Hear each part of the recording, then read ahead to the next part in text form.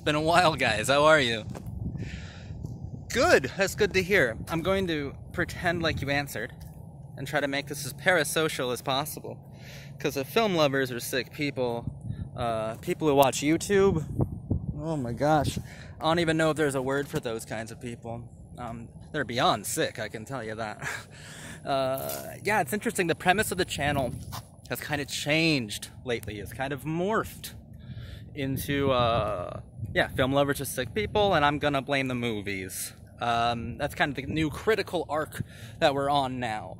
I still unironically love movies. Most of my videos are me earnestly worshipping the people who made them, the people who are in them, the people who filmed them. That's typically what I do. It's just, yeah, now I've been feeling like films punish you. Films punish the people who watch it, so, you know, why not punch back every once in a while? I read an Alan Moore interview today on Deadline. Alan Moore, of course, the comic book pioneer Alan Moore, who everyone loves, and I mean, I think his reputation is well earned. He deserves all love he gets, blah, blah, blah, blah, blah. But I read a really cool interview with him, and he shares a lot of my thoughts, because I do think that films make people sick and inform the ethos in damaging ways. I think films are more damaging than they are beneficial to culture. I definitely feel that way. And he's brought up something I've been saying for possibly years, about the nature of comic book films, particularly, specifically, superhero movies. And he said in 2016, the same year that Britain decided to leave the European Union and America elected a nationalist dictator, a monstrous figure, 6 of the 12 highest grossing movies were superhero films.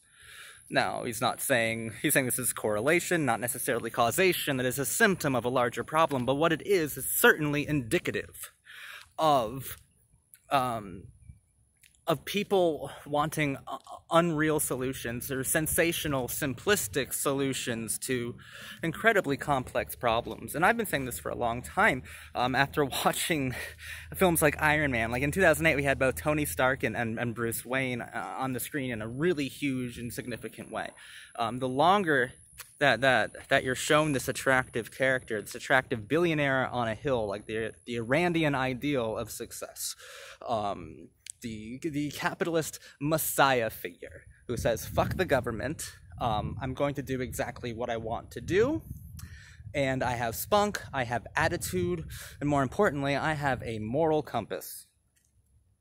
A moral compass that is objectively good. Then that kind of capitalist savior becomes a lot more attractive. And after 8 years, between 2008 and 2016, after 8 years of being spoon-fed these kind of damaging archetypes, you're kind of conditioned into desiring that for yourself, even if you don't even know it. I think that the superhero craze, the superhero huge wave, the superhero generation of the 2010s. Sorry, I just got a text message from Stylist Substance. You might know Justin's channel. He says, did you just delete the video you uploaded?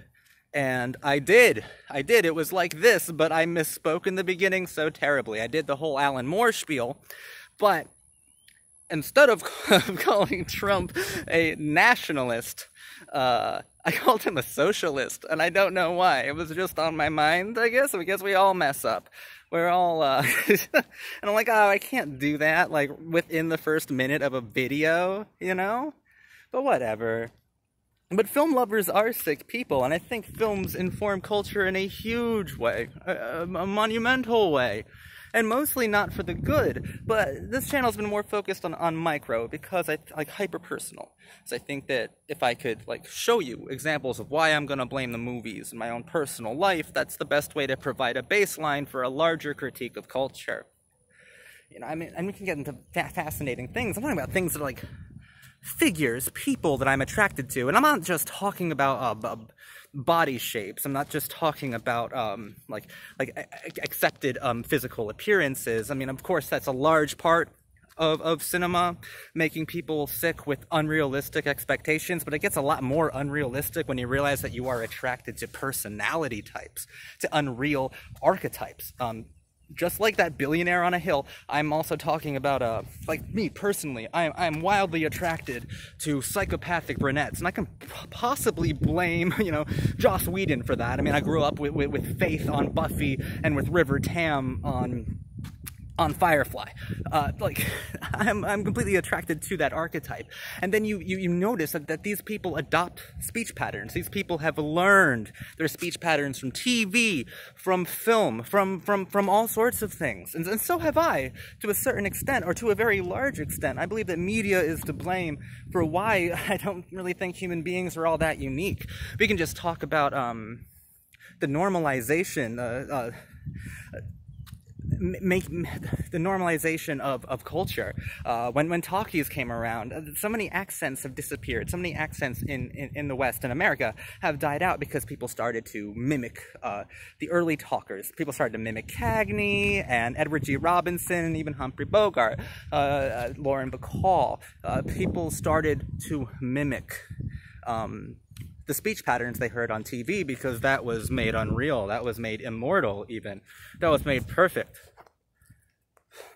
So what is the concept of the self? And that's something Joss Whedon would love to ruminate over. All of Joss's works are ultimately about what is the self? Who is the self? I think that we're mostly Hollywood. I think we're mostly, like, deliberately manipulated into being a certain way by media.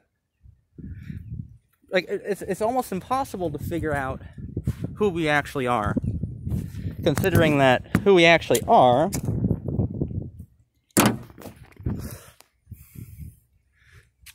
is fictive.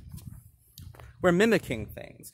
Even people who make YouTube videos, like me right now, like subconsciously or whatever, maybe even deliberately, like I'm mimicking what I think authentic YouTube would look like.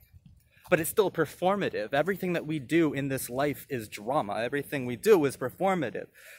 Film lovers are sick people, and I'm going to blame the movies for making me feel like my life is scripted. Our life is not a movie, or maybe it is. It's a song you should listen to. YouTube search, Our Life is Not a Movie, or Maybe. Great song. That's really the aesthetic, the attitude, the atmosphere that I'm trying to evoke, I guess. It does get so powerful. Doesn't mean you can't love movies. You should love movies.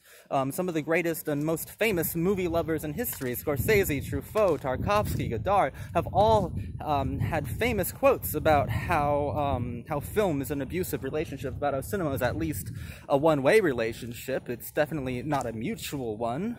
Truffaut himself is the one who said that film lovers are sick people in the first place.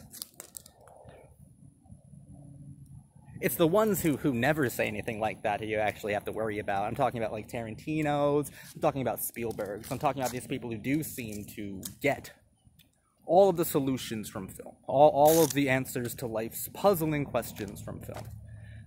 Speaking of Spielberg, you should watch my E.T. video. I think it's just called E.T. the Extraterrestrial by Film Lovers or Sick People. I think it's really good. I think it's a really honest one. It really helps my work, because my work now is not necessarily an indictment of film, but I'm definitely punching back. I mean, because it's everything. It's from the way that I behave, and to the people I'm drawn to in social situations, to the people I want to fuck. It's kind of gross. It's kind of disturbing. It's grotesque. It's morbid, and it's deliberate. Like, you have to know this is what happens when you film something. Something remarkable, something irreversible is done to a thing when it is filmed. It's not just objectified, it's not just immortalized. Something else, something that has yet to be defined is happening to the thing. It has a power. It has a power it didn't have previously. Film lovers are sick people. I'm gonna blame the movies, and I can give you about 1,000,000 reasons why and how you can blame the movies. Firstly, because they're guilty. Because they're absolutely guilty. It's just fascinating. I mean, I hope you guys have been well. I know this is a super basic question to ask, but like, how have you guys been? People have been saying that 2020 is a crazy year, and it is for me too. I don't know how much the pandemic or anything like has really, anything outside of my control has really played into how my year has been crazy. All of my years are crazy because I make these insane decisions for myself, and then I have to live with them. You know, it's terrible. It's hard to find some sunlight here. Like I said, I filmed a video like this earlier, but I had to delete it because I misspoke in like the worst way. Within the first minute, I always misspeak in these unscripted videos, but I always allow it if it's after the 5-minute mark. If it's after the 5-minute mark, I'm like, whatever, it's fine. 90% of people won't get to that mistake. It'll be fine. But that was so erroneous and so terrible, and it was right in the beginning. So I had to redo it, and I redid it here.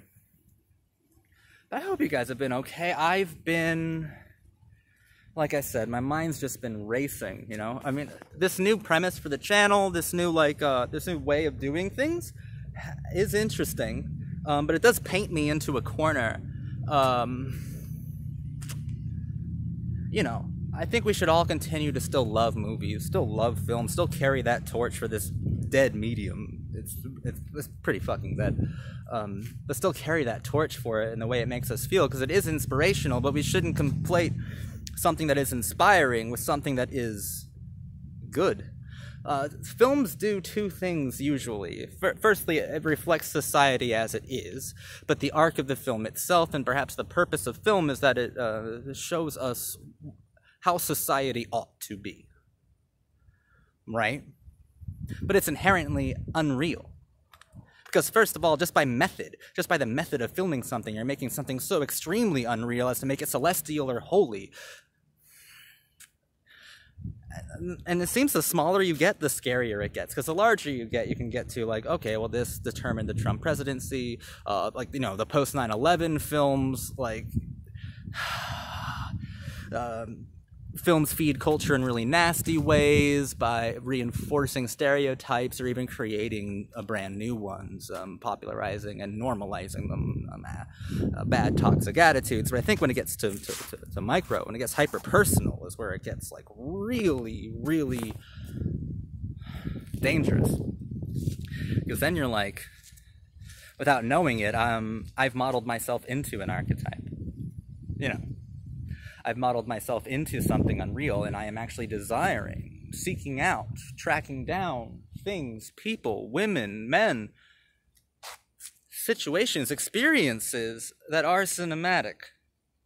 That's almost why nothing could ever compare to one even mediocre scene in a forgettable film. Because the more we see something so fantastic, the more mundane our lives have to become. And then eventually, it's so visceral and so cathartic, you might not feel like you're getting any life experiences until you see it portrayed on film. That's why taking pictures or selfies really seem to make a moment lived. Like, it's not even lived if it's not now recorded. We can go down a lot of different avenues. I do have some interesting things coming to the channel. Got a podcast coming. Got some more analysis videos, group discussions, probably vlogs, I don't know. I do know I have a podcast coming. I do know that you guys are going to like it, and going to have some good guests on it, and it'll be fun. Definitely stick around for that. Oh my gosh, you could play a drinking game in these videos of mine, where when the cigarette goes out, you have to take a drink, because it seems to happen all the fucking time. Well, that's a crack lighter. That thing almost burned out my fucking eyeballs. Wouldn't have to worry about films then. Finally be free from their clutches. Thank you guys for watching. My name is Zachary from Film Lovers Are Sick People. This has been a video, you know. That's certainly what it's been. Now, hopefully this one can just go up with no problem. But I'm a fuck up, so I'll kind of have to live with that.